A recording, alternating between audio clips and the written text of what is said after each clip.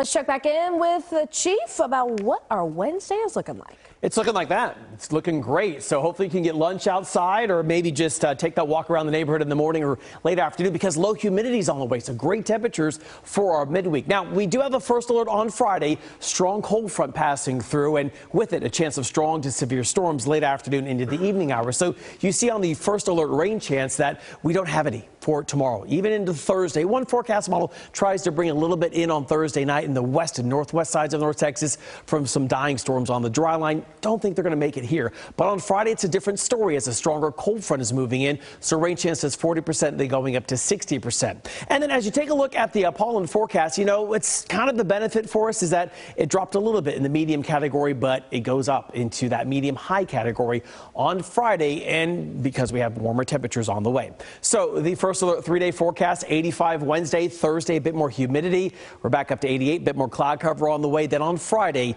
we have that rain chance at 40 to then 60% and high temperatures warming to the upper 80s. So with this squall line that's going to come together, already the Storm Prediction Center has this 15% probability of severe storms. Now, when we get a little bit closer towards Friday, we'll be able to fine tune those details just a little bit more. But with the cold front moving in, that better lifting mechanism, I do expect in the late afternoon to then early evening hours that line to come together a bit more.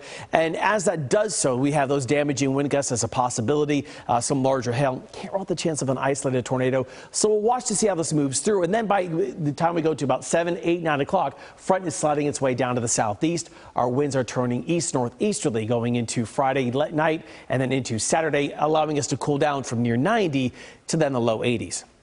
How much rain can we expect? Well, in some spots, maybe a quarter of an inch of rain to maybe an inch to an inch and a half in some localized areas. So it's just something we want you to know about as we round out this week. Right now, we're sitting at 68 with a northeasterly wind at 7. Doesn't feel too bad out there. We're at 70 in Keller to 66 in Mesquite, 67 right now in Terrell. Your first alert 7-day forecast shows you already saw those 3 days. We're at 88 for Friday, and then we go to 81 Saturday, Sunday 80 degrees, morning temperatures in the mid 60s, and then a small chance of rain returning by next Monday and Tuesday. But tomorrow, it's going to be a day to get outside.